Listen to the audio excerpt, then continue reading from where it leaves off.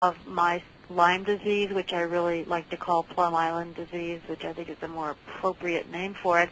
And I'm on a fairly high dose of doxycycline because my doctor, following the International Lyme Association's guidelines, if you think you're having neurological effects, that 200 milligrams of doxycycline twice a day is what's recommended. So I'm doing it.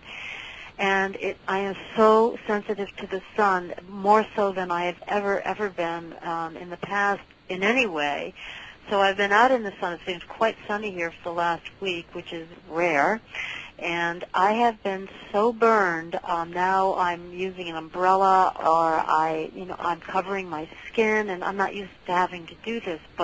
And who knows? I don't know what it is in doxycycline that makes, and probably some horrible thing I don't really want to know, makes me so susceptible to it. But what I was noticing, and this is really where I was heading in this long-winded response, is that I burn, and of course I am on the drug, but I burn in direct sunlight, in diffuse light, and in reflected light. So Right. it would be interesting to learn what people all around the world, what their experience is now, especially light-skinned people, or at least that would make more sense to me because I am for comparison. What is happening to us when we're in direct sunlight or when we are in the hazed light? I hadn't thought before until you were saying this that the hazing, the reflective particles, actually are intensifying the burn or perhaps changing the burn. And then we have radiation, of course, from all the horrors of Fukushima and who knows where else. So, yeah, I'd really love to know more about what's going on with that for people, even if it's anecdotal. You know, I will tell you a real quick story, and then we've got a caller. I've got a Chihuahua who, when I was in the Arizona desert, she's relatively young. She's under 2 years old. But when we were in the Arizona desert and they weren't spraying very much there at all, she would lay out in the sun, and it's pretty hot there. You know, she would lay out in the sun, and she loved to sunbathe. The last 4 or 5 days that we've had here in Oregon, we have had no trails, which is very rare for us, but we've had absolutely none, and we've had pretty clear skies minus the haze that's in the sky. We do have a lot of haze buildup, you know, the reflective haze. And she will lay out in the yard within 10 minutes and less now. In the last few days, she's out of the sun, and this is a dog that loves to sunbathe. So, you know, just watching your animals, you know, can clue you in quite a bit. Rose, did you have something you wanted to say? Sure, yeah. I'm just speaking with our friend Yado in Australia, and he's just put in a comment there to share with you. He says that the plastic foods that we eat mess with our ability to take in the sun. He said eat more fruits. Fruits raise the ability to take in a bit more sun. You know, really important. Don't forget the sun isn't your enemy, it is your friend.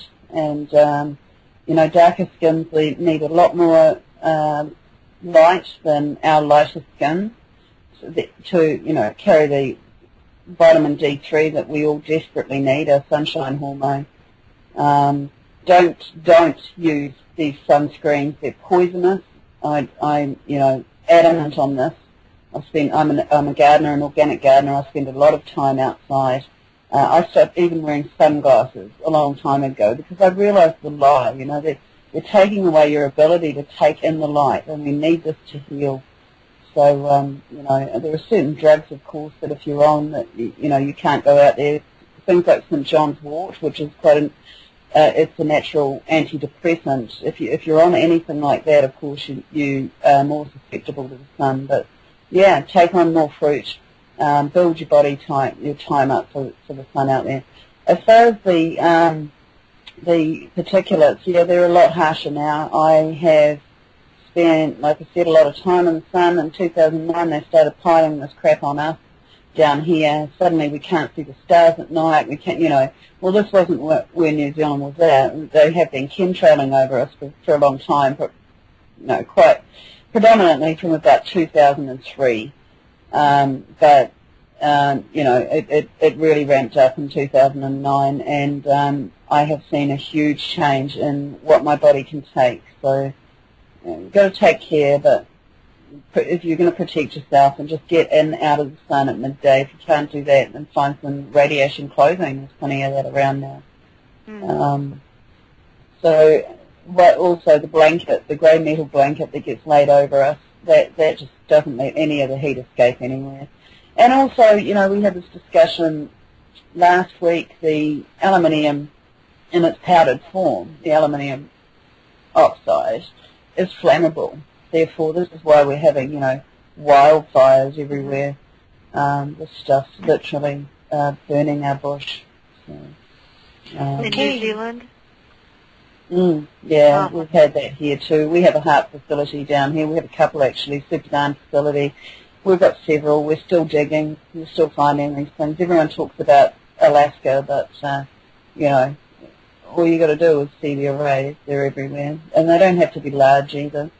Weather experiments going on everywhere. They're using a lot of the mountain ranges for these things as well. So, and they seem to have the facilities, the heart facilities, out on peninsulas, out on points. You know, that I guess, you know, it's easier to access with. But yeah, that's it from me. Get more fruit into your body, eat more natural food, stay away from that processed stuff. I mean, it's all just feeding the beast. And if you can get away from medications, then do so. You know, there's some wonderful, wonderful people around that information, it's all there at your fingertips. And you said you have Lyme's disease. Well, I have Crohn's, and you know, this was diagnosed, you know, all in line with this stuff here. So everybody's battling something, and I have found getting away from the medications has just been absolutely fantastic. They told me I was dying, you know, 11 years ago, and I took their pills, I took their steroids for 9 months, and all it was doing was killing me. So, you know, taking the journey naturally since then. And, you know, more power to you. You're a wonderful guest, Bonnie. Really, really enjoying it. Oh, thank you. I'm enjoying it too. And, you know, I thought I was on for 45 minutes, and I think I'm going on 2 hours here. You are. We're kind of sneaky that way, huh? We were just productive. We were just so interested in everything you had to say. I'm sorry if that was an inconvenience. No, I thoroughly enjoyed it, and it's a delight to talk to people who get it. And I mean, even if we don't get it exactly the same way, just to be, it's like my friends whom I've met through this, and now I'm thinking I may have 2 more. I call this my Sky Clan. It's like my family, my true family. Isn't that amazing? Yeah. Yeah, there's so few out there, especially in my particular area where I live. There's just so few people that, you know, normal people that get it. It's just so wonderful to talk to people that do. Yep. Even if we don't thoroughly understand what it is we get, we certainly understand the seriousness of our condition. I wanted to say one, and then I really do need to go, or maybe you have to go too. But I wanted to say one thing that surprised me, and it seems a little tangential, but it might be useful to all of us to remember that someone else suggested to me when I had this crazy idea about the Sky Symposium, that I engage with the artistic community. And we have now in our performance space here, we have a renovated barn, which is where the Sky Symposium is going to take place. And we have an art exhibit on the walls contributed by area, even regional artists who responded to the call, any earth and sky paintings that they wanted, or it doesn't have to be paintings, children's art we have as well on the walls. And it became this like circle of support from the artistic community. And most of the people who have their work represented in this art exhibit don't know about solar radiation management or any of this that we're going to be talking about. At least they don't know about it intellectually or by way of research. They may have noticed the sky is all askew now. but it was another way of engaging with the community, and it was revelatory to me because I'm always saying, look at this information, look at this information.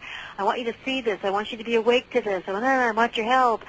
And to have this whole group of people who rose to the occasion to support the Sky Symposium and don't even necessarily comprehend the science that's going to be exposed during the weekend. It was really wonderful. Wow. So loved.